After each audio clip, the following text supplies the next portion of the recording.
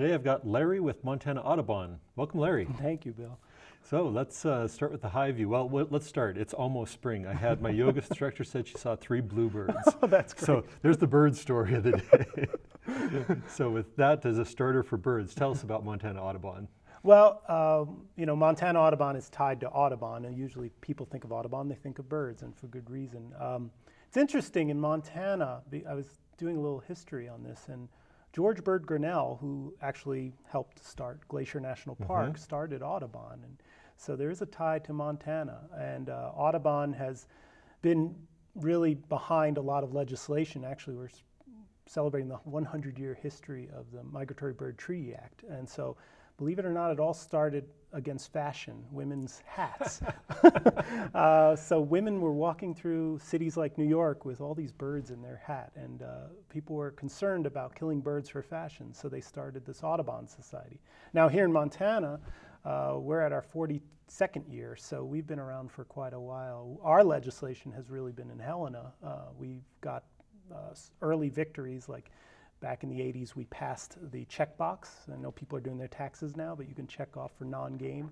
That was legislation that we got passed in Helena, so that U.S. Fish, Wildlife and Parks could have funding for non-game. So that doesn't come to us, but it was one of our early policy work. So we've been around for 42 years.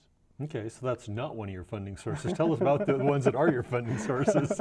Yeah, we unfortunately we don't get any regular funding from the state or the feds. All our funding mainly comes through individual donations. So it really is the people who are passionate for birding and bird watching and our work in science and policy and education that keep us going. And you were new to Audubon, 6 months or so, we've decided. Yeah. So what's your background? Well, I've always loved birds. Well, probably at least half my life I've spent watching birds.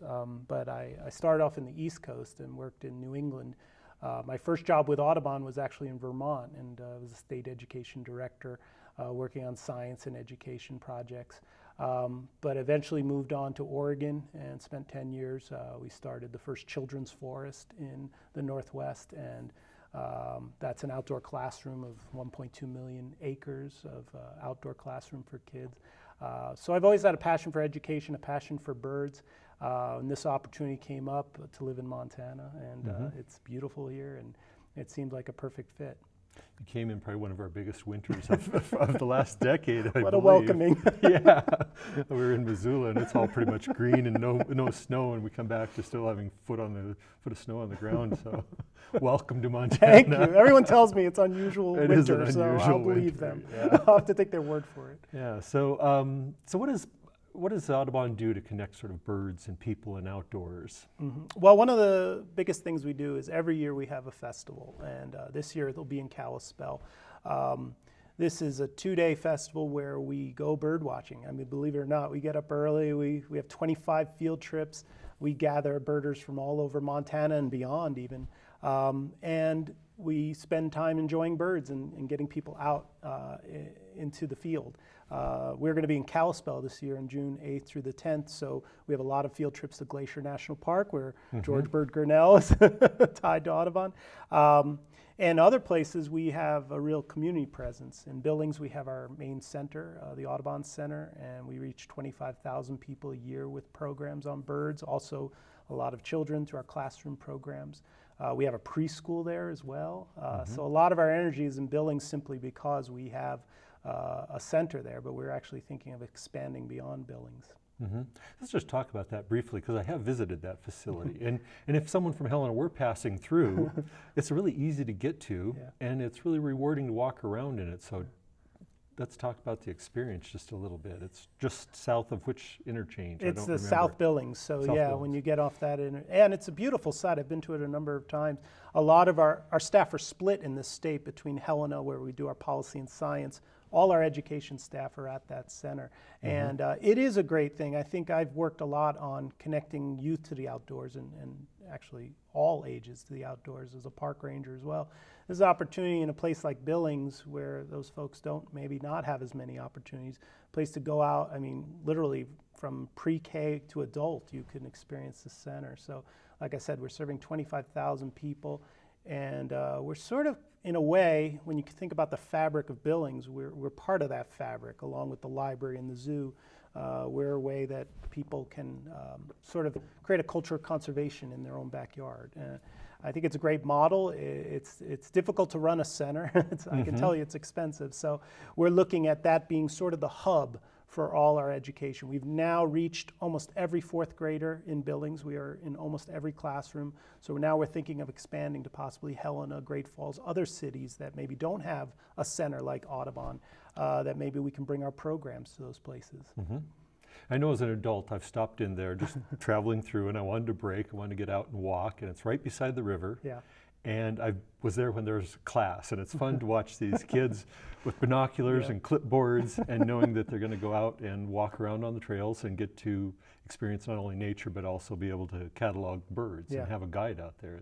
It's a great experience.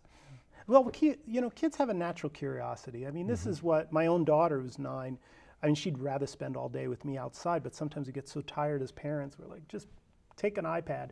But that natural curiosity to go and do Google searches and things like that, I'm going to look it up. I say, don't Google it. Let's go find out for our answers for ourselves. That's the same curiosity that draws kids to birds and wildlife in general, wanting to see a grizzly bear. It's that same curiosity. So I think in Billings, and what I'd like to see us have to do across the state, is channel that curiosity into a passion for the outdoors, not a passion for screens, but a passion for bark and leaves and things you want to touch and feel and experience.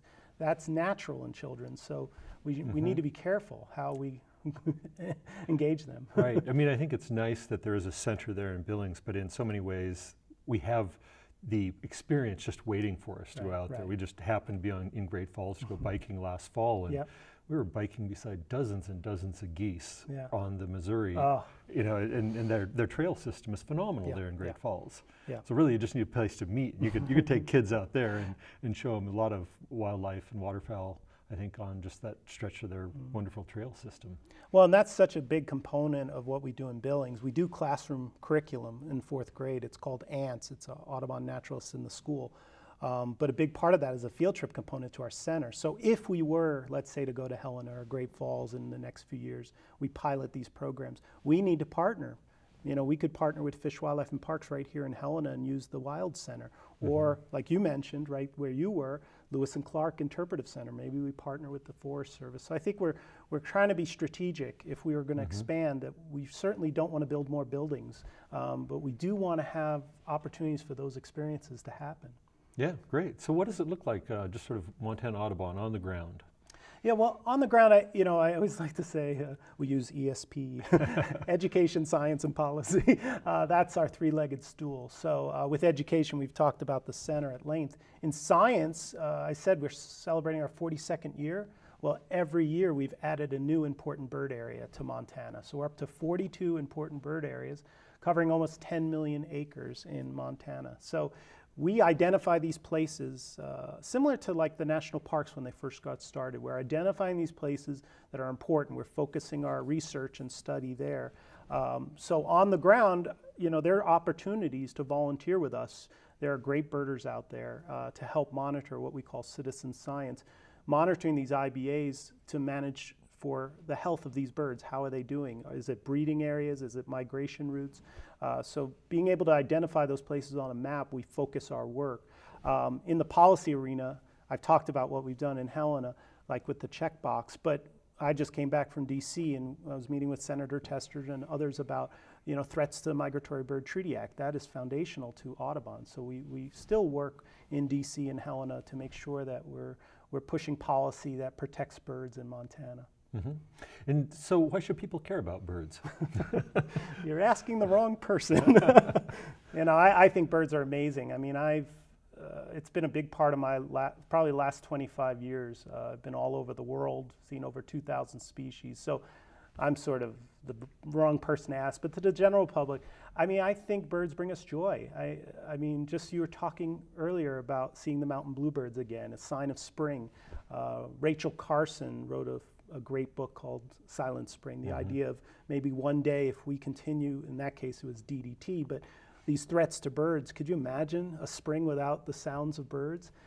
So I could have a horrible day at work, Usually I don't. But then I go home and I see a bird at my feeder, and it just brings joy. Emily Dickinson said, you know, what is it? Hope is a thing with feathers that perches in the soul. It kind of talks about every time spring comes, it's new hope, it's new excitement. The snow is melting, the birds are back. And it also gives us a sense, on a more serious note, of the health of our environment. Because if the birds aren't coming back, what's going on? And what's happening here? What's happening in South America and Central America where they winter? And that's sort of more of what we call the canary in the coal mine. Exactly. The idea that the bird is a way of telling. We're studying black swifts right now in Glacier National Park. Well, Glacier National Park may not have glaciers in 2030. Well, black swifts actually use glacial meltwater and build their nests behind those waterfalls. Mm-hmm. What happens if those glaciers go away and we don't have that meltwater? What happens to black swifts? If we're not studying now and figuring out what their needs are, that bird may go away. And in the great understanding of the food web, what does that mean for the natural world? Yeah. And in the wintertime, we call it watching TV when we just sit by the fireplace and watch the bird feeder out there. We just have chickadees and crossbills that come in, but those crossbills will just wipe out the feeder, and there'll be a dozen of them there in a heartbeat, and then they'll be gone. We won't see them again for another week or so. Yeah. So let's wrap up on what can people do to get involved and help Montana Audubon? Well, I think get involved, that's the first thing. You mentioned earlier on the ground, it's not just about our state office in Helena and our center in Billings, but many of the cities have Audubon chapters that we partner with. So there's 9 Audubon chapters. Right here in Helena, we're working on a project with Last Chance Audubon. So the local folks are involved in the chapter. I'm a chapter member here. I live in Helena. But also we're working on a project, the Golden Eagle Migration Site in the Big Belts. We're working with the chapters. So people may find a way by getting involved with their local chapters, or they may want to get involved with Audubon, become a citizen scientist and actually work with us on research. Of course, if you live in Billings, it's very easy to get involved with our center. But from the support end, as I mentioned earlier, we don't get funding, regular funding, so it is individual donors. So as people think about what they want to give to, and there are so many great causes, consider us. And also when they're thinking about their estate, maybe mentioning Montana Audubon or talking to us about how we can be a part of that. That would really support us in the long run. Good. And let's hit your dates for and I'm sorry, I think of it Bird Fest. It's short. Fine. Let's just call it Bird Fest. Well, no, we got it on the screen, so it's Wings Across the Big Sky. Yeah. And it'll be June 8th through the 10th in Kalispell. Registration's up on your website. Just started the other day. Just a few days ago, so it'll be waiting for people to come there. Yeah, we've already filled 1 field trip. I said we have 25. One I found out this morning is full. So what was the popular one that filled so quick? I can't remember which one it was. We have this board in our office, and someone ding, ding, ding, and one got filled. Full. I was like, wait, I wanted to go on now. I guess the executive director has to sign up quick. There you go. Be on your toes, even in your own office. Okay, well, that's great. I appreciate you coming in today and telling us all about Audubon. Thanks for having me. You bet. And I want to thank everyone for tuning in as always and finding out about the nonprofits that make our state so great. So thank you for tuning in.